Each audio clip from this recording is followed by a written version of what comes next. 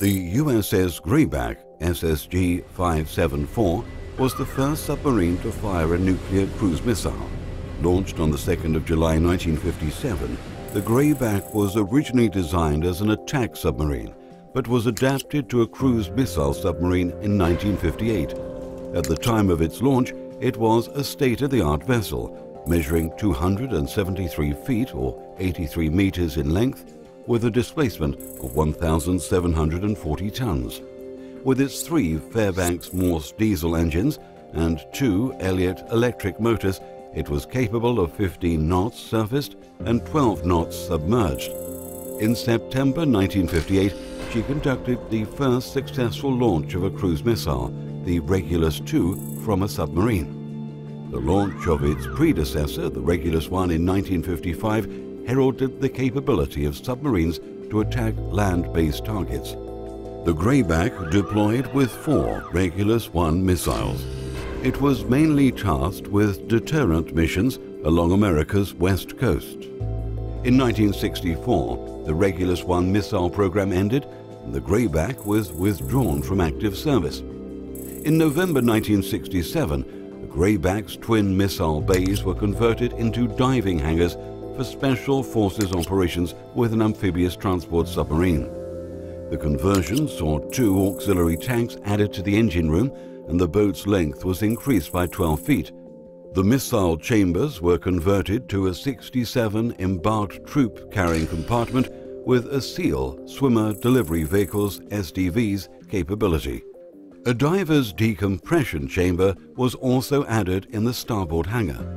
This new capability, unheard of elsewhere in the Navy, had been routine aboard USS Grayback for more than 15 years.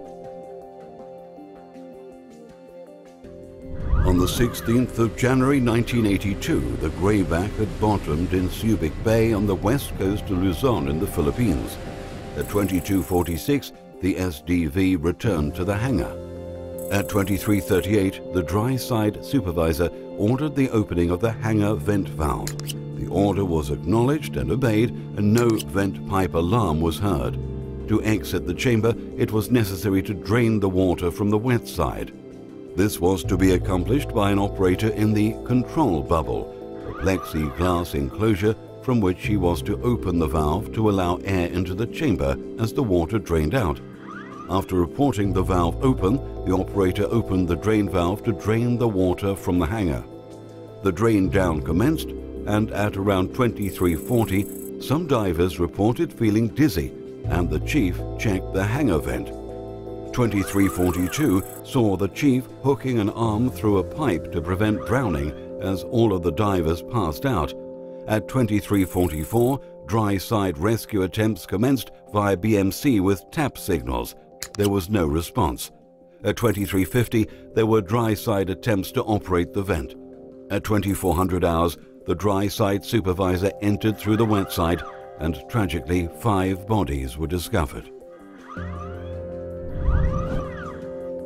It was later found that the 5 U.S. Navy divers died of vacuum-induced bends when a vacuum was inadvertently drawn in the chamber, and a vacuum condition occurred as the chamber was draining. Another view is that low pressure caused the divers to lose consciousness, and death was in fact through drowning. It is understood that the accident was caused by a series of flaws, including inadequate design and installation, inadequate maintenance procedures, inadequate training, a complacent attitude, inadequate communications, acceptance of abnormal conditions, and a slow response to casualties. The divers' deaths were also attributed to the negligence of General Dynamics Corporation in the conversion from a missile-carrying submarine to a personnel-carrying submarine. Following the accident, the United States Navy conducted an investigation which found 4 specific design deficiencies with respect to the starboard hangar diving system. The report found that there was a lack of a safety interlock mechanism to prevent the opening of the hangar drain valve when the main vent valve was not fully opened. The only valve position indicator on the main vent valve consisted of a metal tab which is underwater and cannot be seen when draining the hangar. there was no remote position indicator visible from the dry side of the hangar.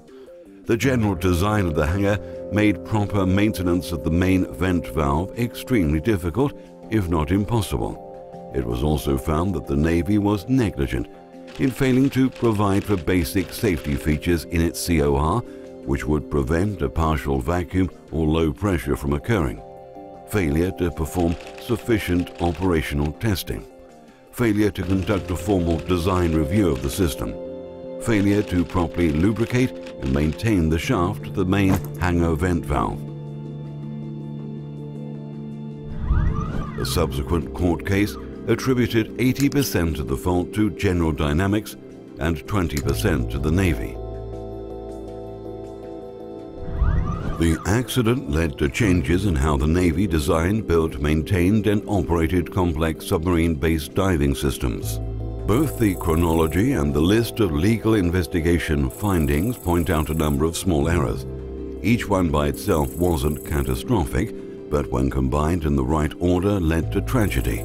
A questioning attitude or a determination to do the right thing at any of these steps might have broken the deadly chain and averted the mishap. Such a fatal lineup of minor errors would appear to be a very improbable event, yet it happened. The USS Greyback was decommissioned for the second time on the 15th of January 1984 at Subic Bay Naval Station. Just over 2 years later, the Greyback was sunk as a target in the South China Sea. Those that fail to learn from history are doomed to repeat it.